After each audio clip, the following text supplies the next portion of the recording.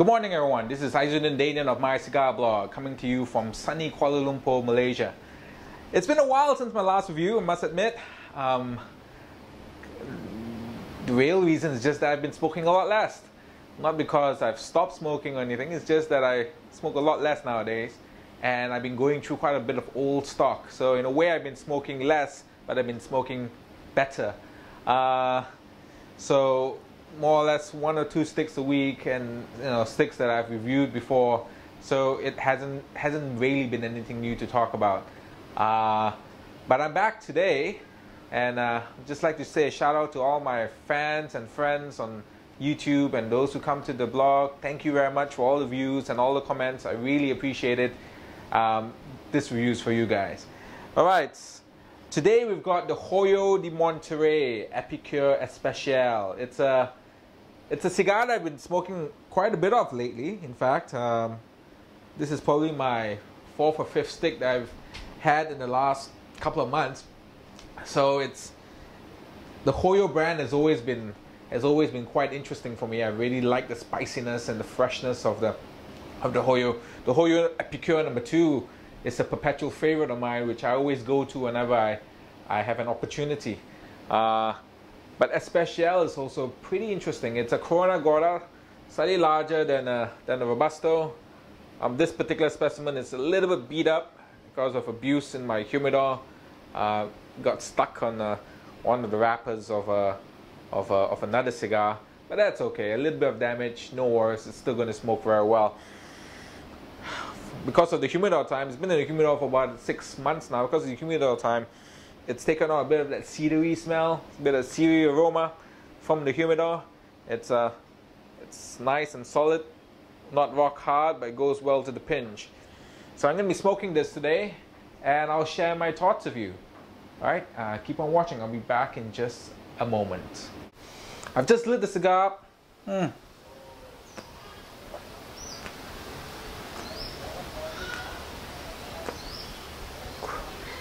As you can see, the draw is excellent. Quite a bit of smoke volume, just nice. Not loose, not too firm, just nice.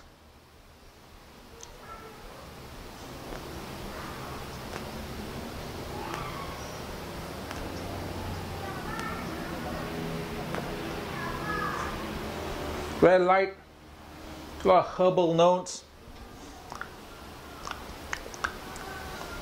a bit nutty, but quite airy. Very nice cigar to have during the day. Doesn't really have to follow a heavy meal in order to enjoy this one.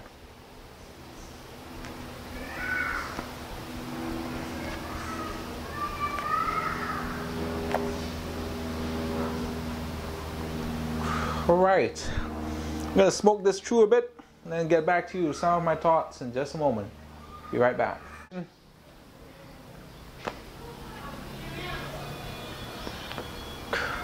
Last half an hour, so I burned through the first third. Actually, it's nice and firm before I tapped it off. It's quite herbal. It's quite herbal, quite light. Very easy smoking cigar. Quite a bit different from the Epicure number 2. Its cousin. The Epicure number 2 can be quite strong, can be quite nutty, and certainly not as flowery as this, which tends to suggest the blend is quite a bit different. Not so much ligero in this one, I would say.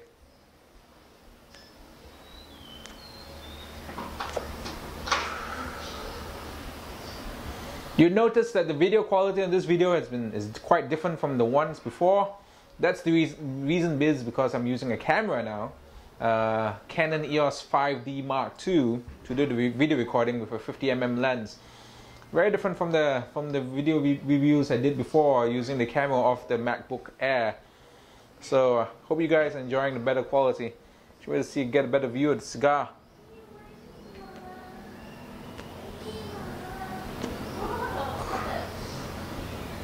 Smoke volume is great. The draw has maintained its composure.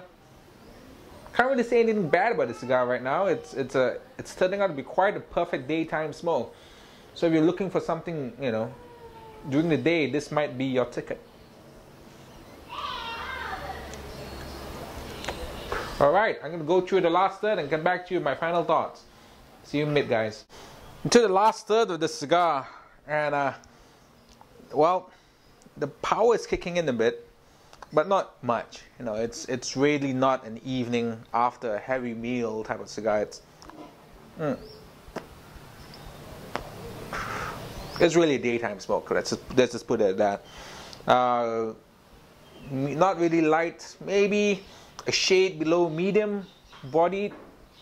You like to look at it that way. It's developing quite a bit of sweetness now, a bit of burnt caramel and honey. The herbalness is still there, but perhaps not as much as it was in the first couple of draws or in the first half of the cigar.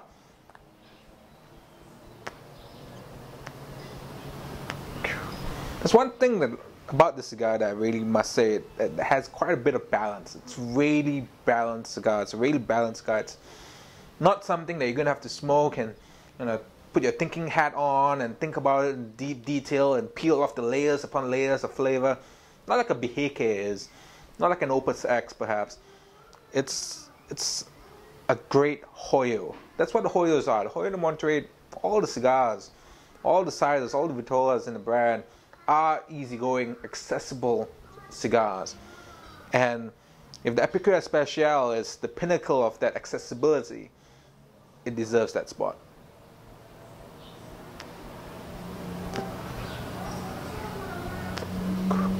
I must say that it does taste a bit better after a few years of age. This is a 2009, well, it's my last stick from 2009 from this particular bunch of sticks that I picked up. But I've had a few recent ones, 2011 productions, late 2011 productions, and they've been good, but really not as good as this. This is just quite refined. So give it a few years. If you have, I'll start looking around for boxes with a few years on them. They're not too hard to find.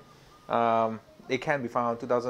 Even if you're lucky, a 2008 original production, you might just get lucky and find one at your favorite retailer. Alright, this is Ajun Dane from My Cigar Blog. I'll thank you very much for watching. I'll try and do more reviews. I do have a bunch of new cigars in the humidor that I'll bring out within the next couple of weeks. Smoke well, long ashes. Thanks for watching.